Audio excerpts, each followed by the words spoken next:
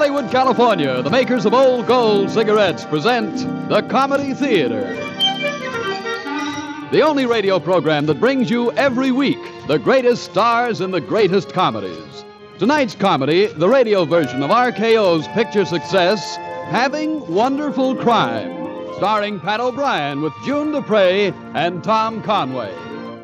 And here is the director of the Old Gold Comedy Theater, Mr. Harold Lloyd.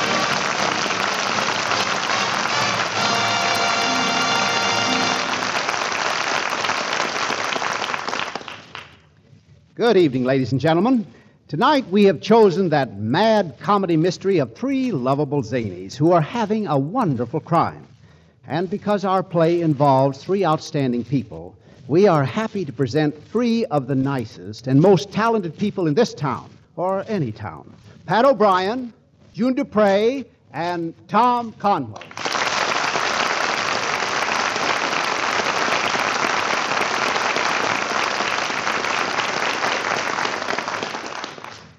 Now, let's get on with the show. When Chicago's famous criminal attorney, Michael J. Malone, together with Jake and Helene, had solved the Wellington murder case, Malone said, "This is the last time those two screwball friends of mine will get me to play detective, and I mean the last time." And when goaded on by Jake and myself, Malone has solved the notorious Ricardo case and again outsmarted the police. He said, "No, I should have known better. Allowing myself to be sucked in by those two half-wits again, but this is the last time, and I mean the last time." Then, when Malone learned that Helene had traced the murder in the Huntington case and needed his assistance, he shouted, No!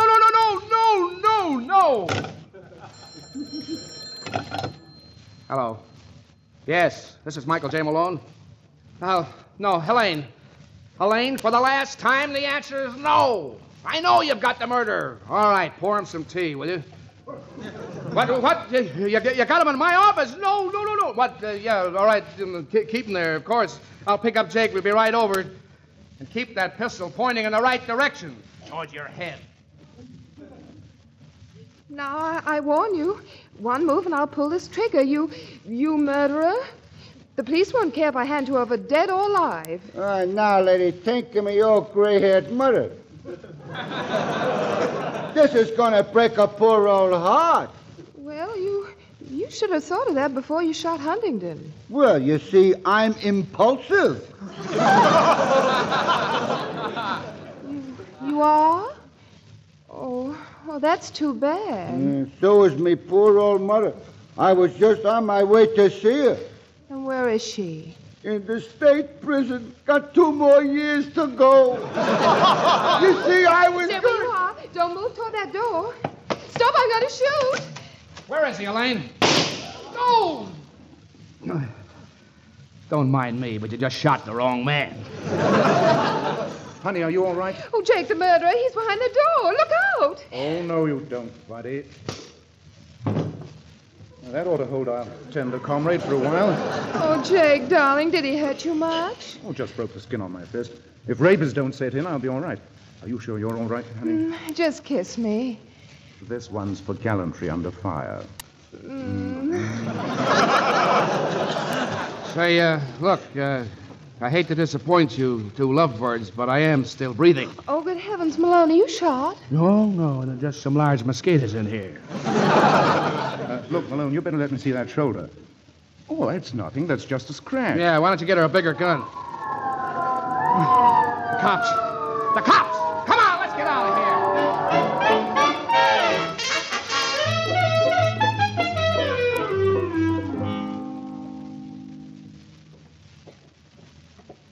I'm sorry I shot you, Malone. Oh, that's all right. Think nothing of it. I'll do the same for you someday, real soon. Well, look, there's Sergeant Monahan coming this way. Uh-oh, the pinch is on. Let's duck into this theater. I don't want to go in What's there. wrong? Well, I've seen this picture. Get in there before I carry you. Personal appearance of Great Movell, world's greatest illusionist. 3 tickets, please. Young man, I was in the line ahead of you, and so were all these other people. I'm sorry, lady, but if I miss the opening chorus, I just can't follow the plot. Come on, kids, in you go. Now, ladies and gentlemen, the great Movell, the most baffling, vanishing act of all time. He will appear locked in this escape-proof cabinet and will reappear on the platform suspended above your head. We would like a volunteer to pull the cord. I always wanted to go on the stage. I'll pull the cord. Oh, be quiet. Will you sit down or I'll slug you?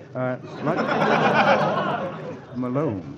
Slugging a wife is a privilege reserved exclusively for her husband. Sit down, wifey dear, or I'll slug you. That's right. You should slug you. What? What'd you say? Wife! Oh, sure. Didn't she tell you? We did a little disappearing ourselves today. Mr. Malone, Mrs. Justice. How do you do? How do you do?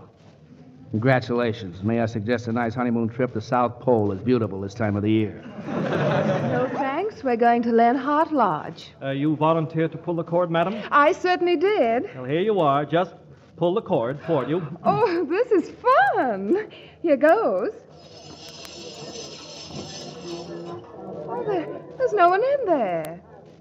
I must have pulled the wrong cord. Oh, the guy probably didn't like the show and went home. And I should have gone with him. Ladies and gentlemen, something has just happened. The great Mobile, in doing his disappearing act, has disappeared completely. No one is to leave the theater. We've sent for the police. Oh, the police, the police. Here we go again. Let's try the stage exit. I'm sorry, sir. I have orders to allow no one to leave. Oh, I've got to go. I've got a nosebleed. Oh, I see. But how about these people? Never saw him before in my life. I'm his nurse. I'm his doctor. But I've got orders.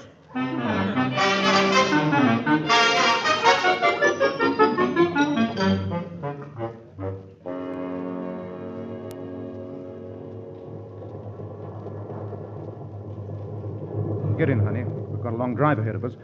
So long, Malone. We're off to Lake Lenhart. So long, kids. Happy honeymoon and good riddance. You deserve each other. And don't forget, Malone, I want a cut of that check. What check? Well, the one you're going to get for defending the murderer in the Huntington case. What are you talking about? What makes you think I'm going to defend that guy? Well, I know you're always looking for new business, so I left your card on his chest. You left me... No. Jake, did you hear that? Oh, what can I do? She loves me. So long, Malone. Oh, no, you don't. The Huntington case was your idea. If you think I'm going to sit up all night answering questions while the cops grill me, you're daffy. I'm going with you.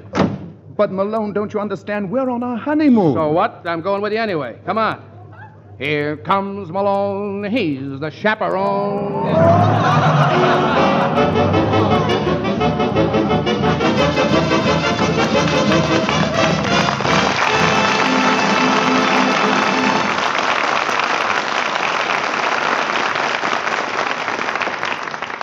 Well, it sounds like nice, good, clean fun. But me, I like a quiet evening at home once in a while. Yeah, but try and get it. Why, Harold, just the other night after dinner, I changed to my robe and slippers, fixed my reading light, and settled down with a good whodunit. And at that moment... Yes? And there was Cousin John with about 6 of his noisier relatives, if you know what I mean. Said John, we've seen both movies, so we thought we'd drop in and see you. Well, now, what could a guy do? Did I jump on little John? No. I just say to myself, Bob, old boy, why be irritated? Light an old gold. Yes, there's real enjoyment in old gold, especially today. But you can't enjoy a cigarette that burns harsh, hot, dry. For this reason... Old golds are conditioned with a special moisture-protecting agent we call apple honey. Made from the juice of fresh apples, it actually helps prevent cigarette dryness. Besides that, Old Gold's unique blend of many great tobaccos is enriched with a touch of tasty imported Latakia tobacco for extra flavor. Extra flavor plus special protection against cigarette dryness. That's Old Gold. Try 'em whenever you can, and remember, next time unexpected callers disturb your quiet evening, why be irritated? Light an Old Gold.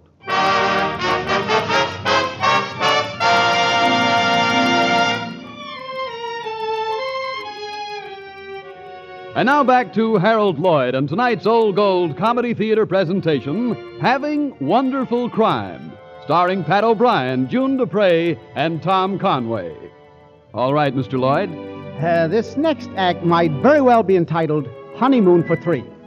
On the road to Lenhart Lodge, we find Malone, Jake, and Helene. Malone is unhappy, Jake is in love, and Helene is driving. And with that set up, anything can happen, and usually does. Mrs. Justice, would you mind keeping both hands on the wheel? Mr. Malone, the $2 I spent for the marriage license also includes the privilege of kissing my wife. He's just jealous because no one would ever marry him. Oh, yeah? I do all right in my own quiet way. Don't look now, but just ahead of us, the road divides. Oh, now let's see. Was it the left road or the right road? Just avoid the middle, because there's no road there. It's just a big tree. How about the left road? No, that wouldn't be the right road. How about the right road? No, that would be the wrong road. I guess I'm with the wrong people. By the way, darling, there's something I forgot to ask you before we were married. Oh, that's all right, Jake. She's a big girl now. We had more privacy in the Pentagon building. What were you saying, darling? I forgot to ask you, can you cook? Why, no. I thought you could. No. I figured on doing the knitting. Oh. Anyway, Mama loves Papa. And Papa's burning up with love for Mama. I guess you two know about the birds and the bees. Hey, look out!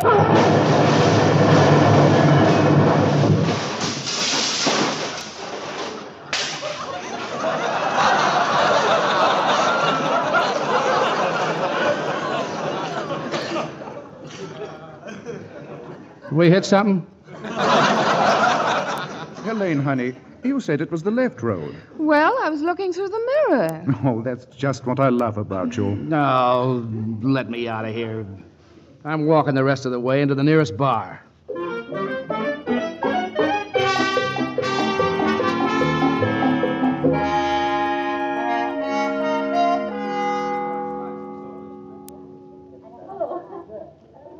Mr. Bartender. Yes, miss. May I have a glass of sherry? Oh, certainly.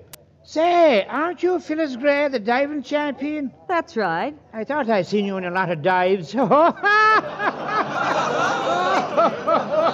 that was a dandy. You're here for the aquatic meet at Lenhart Lodge, aren't you? From the looks of the posters all over your bar, I must be. Oh, you know, I love the water.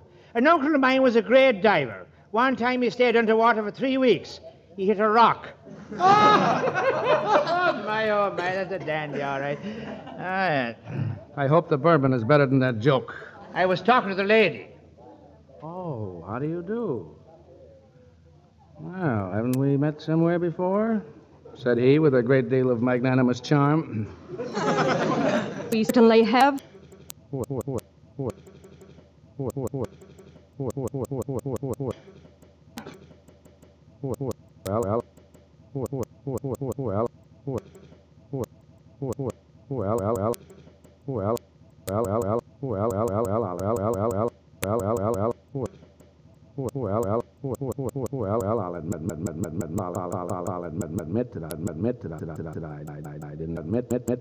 admit that I didn't admit that I didn't expect it. Well, I'll admit that I didn't admit that I'll admit that I didn't I'll admit that I didn't admit that I didn't admit that I didn't I'll admit that I didn't admit that I'll admit that I didn't expect that answer, but that answer, but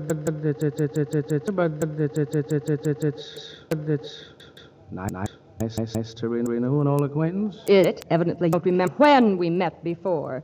Oh, you don't say. The people of the state of Illinois versus Frank Lombardo. Oh, sure. Now I remember. You were the witness with the dimpled knees. You tried to make a perfect liar out of me. Oh, no, wait a minute. No, let me explain. You see, when I'm representing a client at the bar, I'm one person. But when I'm parked at the bar with a beautiful gal, I'm somebody else. I'm really two people. Well, three's a crowd. Maybe I'd better leave. No. Habeas corpus. Why didn't you say so, Mr. Malone? Well, as a matter of fact, I was just getting around to it. In fact, I was going to invite you to come along on their honeymoon. Now, wait a minute, Malone. Oh, don't worry, Jake. I'll take care of everything. Who protects the poor working girl? Who protects the rich working girl? Who protects any working girl? Michael J. Malone. She doesn't even have to be working. Look, Malone, I'm a married man, so I'm not interested any longer. But Go on. There's a fee for legal advice, you know.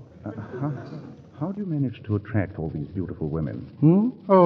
I just take a big mousetrap and I put in a piece of cheese, and when they come out for the piece of cheese... They get you. Naturally.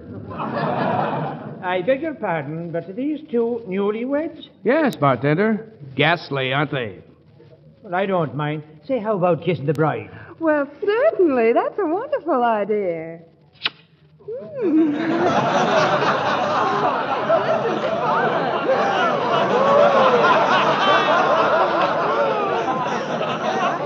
I've got to get married more often. They should call for a drink for the bride and groom. Say, drink for the bride and groom? Wonderful idea. What do they have, Jake? Soda or water? Soda.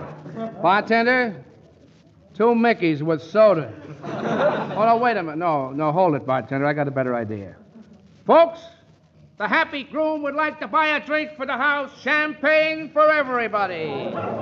Malone, what are you saying? I said champagne for everybody.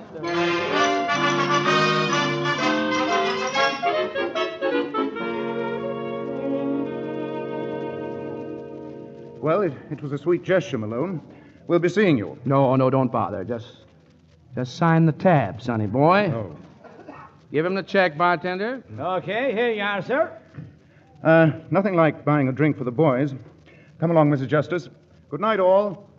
Oh, Mrs. Justice. By the way, just a word of advice. When you carry your husband across the threshold, don't trip. He's the collapsible model. Oh, he's a fine man, Mr. Malone. Put a nice tip on the bill, too. Oh, he's one of the finest fellas I've ever... What? Malone? Malone? That's me. Well, if it is, your name's on the tab for $147 and $63 tip. No.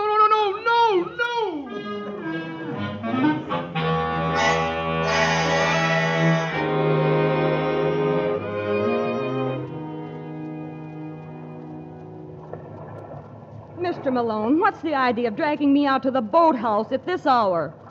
Well, I have a little fishing to do, Miss Gray. Certain fish bite better at night, I hope. Fish of the Malone type? Oh, such lack of faith. All right, into the canoe, step down. Aren't you going to take any oars with you? Oh, what do I want with oars? I use my arms for paddles. I do it the hard way. I forgot to ask. Can you swim long distance? Yes, and if necessary, I have roller skates that work on water. Well, aren't you going to get in? Hey, Malone! Malone! Uh-oh. Hold the boat alongside the float for a minute. Malone, we need you. What is this? Don't stop to ask questions. Just come along. This is important, Malone. So's this. Well, come along, Malone. Come along. Don't go away, fellas. Mr. Malone, I'm drifting. Throw me an oar. Be back as soon as I can, honey. Come on now, Helene. What gives? Well, we went up to the suite. We found a trunk that didn't belong to either of us. It was unlocked, so we opened it. What'd you pull out this time? A rabbit? A body. All right. Anybody I know?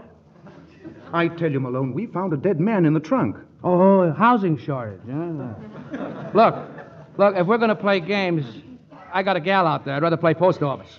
But, Malone, it's no game, believe me. You mean it's really on the level, huh? Oh, honor bright. What are we going to do, Malone? Well, I'll tell you what I'm going to do.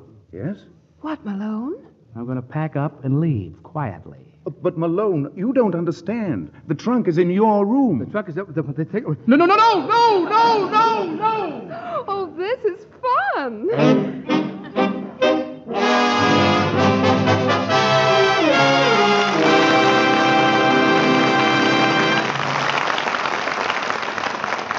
Oh, well, that's the way it goes. We've got to take the bad breaks with the good breaks. Breaks? Smile when you say that. Why? Well, talk about breaks. You know, there I was with a boss and a few friends coming in for dinner, and what happened? What? Well, the icebox broke down. So, no ice? No dice. Oh, but, well, did I tear the icebox limb from limb? No.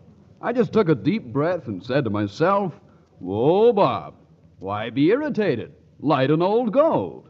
And believe me, smokers, an old gold's worth more than its weight in sheer smoking enjoyment. Here's why. Old Gold's famous blend of many great tobaccos including a touch of rare imported Latakia tobacco for extra flavor, is specially conditioned with apple honey to help prevent cigarette dryness.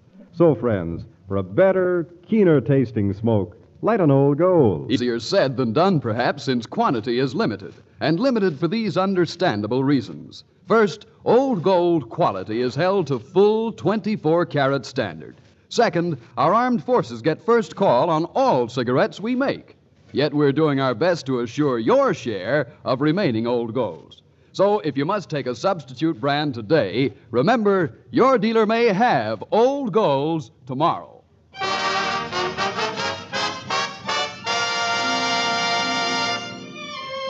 And now, Act 3 of Having Wonderful Crime, starring Pat O'Brien, June Dupre, and Tom Conway. All right, Mr. Lloyd. Yes, trouble seems to go looking for Michael J. Malone. Trouble sometimes spelled out Jake and Helene, and other times just plain trouble, such as finding a trunk in his room at Lenhart Lodge with a dead body in it, and then later finding that same trunk and same body missing.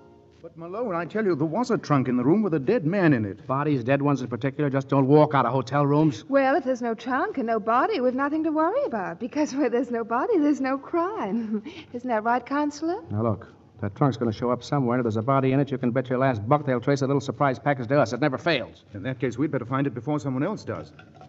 Hello, desk. This is Mr. Justice. Do you know anything about a trunk being taken out of 205? No? Okay, thanks. Wait a minute. What's this lying on the floor? Oh, it's the kind of paper they put on shelves. It is, huh?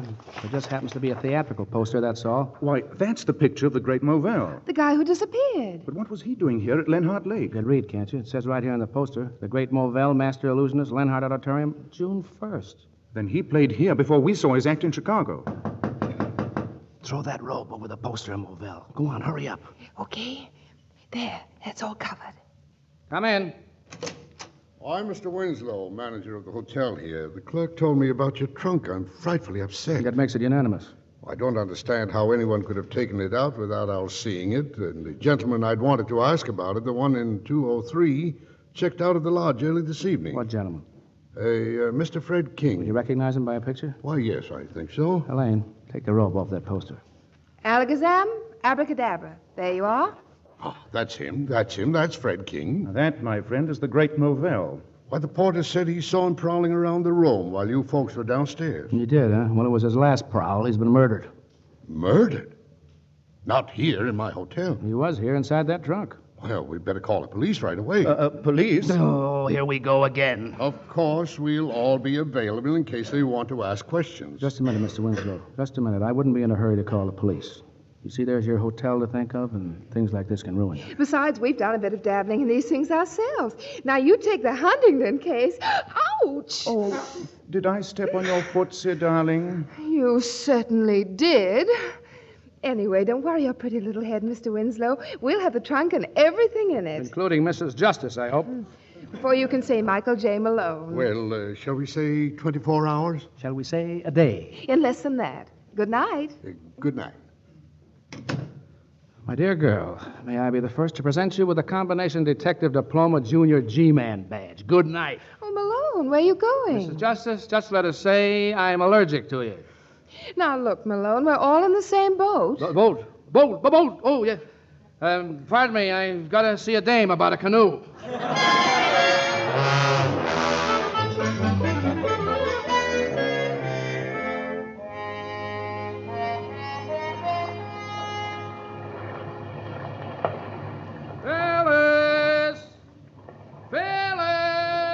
Calling someone, Malone? Oh, hello, Mr. Winslow. What goes on? Well, earlier this evening, Mrs. Justice mentioned the Huntington case. No. She said my hunting case. And so I did a little sleuthing on my own. Oh, you found the body? No. I learned the police are looking for you in the Huntington murder case. Well, Mr. Winslow, I also did a little sleuthing. I learned that Fred King, alias the Great Movell, who supposedly checked out of the lodge, never checked in. Now, how do you explain that? I think we understand each other, Mr. Malone. I'm sure we do, Mr. Winslow. I've got a deal for you. If it pays off in real money, I'm interested. It pays off to the tune of $12,500. Well, that's a mighty pretty tune. Huh? That's a deal. Look, I'm no cop. What's the story? Now, you probably already know that Lenhart Lodge and all the property here is owned by the two old maid Lenhart sisters.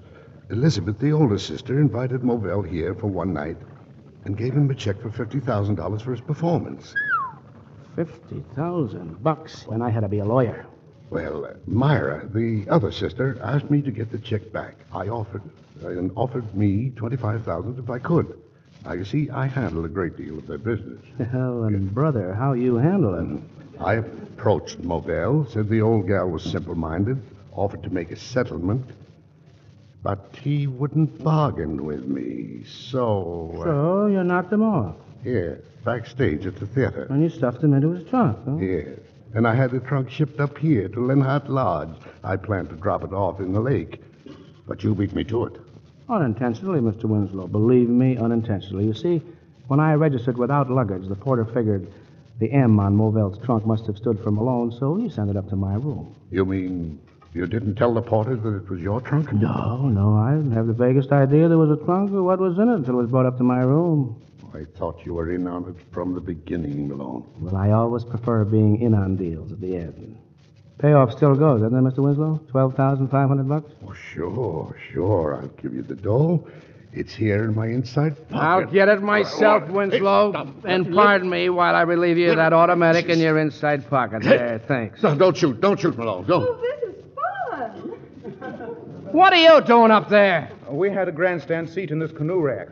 We heard Winslow was looking for you, so we slipped in without paying admission. What's the canoe slipping off the rack, Jake? Oh, look out for your head, Malone. Oh!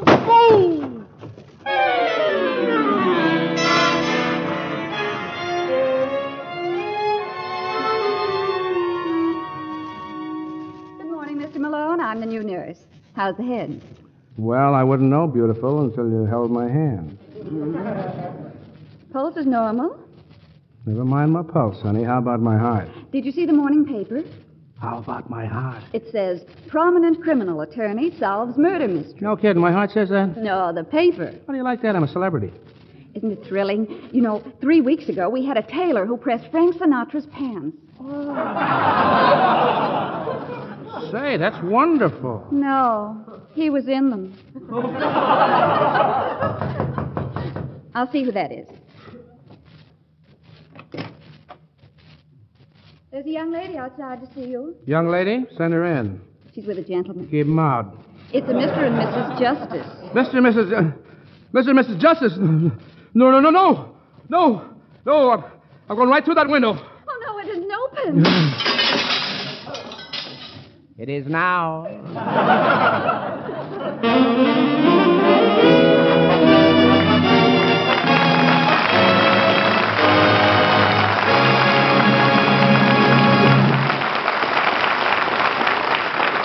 Well, so closes the story of having wonderful crime. Right now, Pat O'Brien, June Dupre, and Tom Conway, our thanks to you for a most enjoyable half hour. Thank you, Harold. I enjoyed every bit. It was a pleasure. Certainly was. Who's on the old gold roster next? Well, we're very happy to welcome next week June Allison with Reginald Gardner, Don DeFore, and Bill Williams in the RKO production, Tom, Dick, and Harry. Believe me, I'll be listening. So will I. Me too. Good night, folks, until next Sunday. See you then.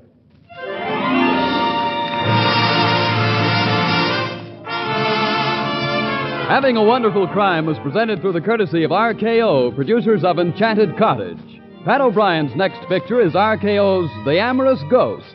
Tom Conway will soon be seen in the RKO production, The Falcon in San Francisco. And now, until next Sunday evening, don't let little annoyances get you down.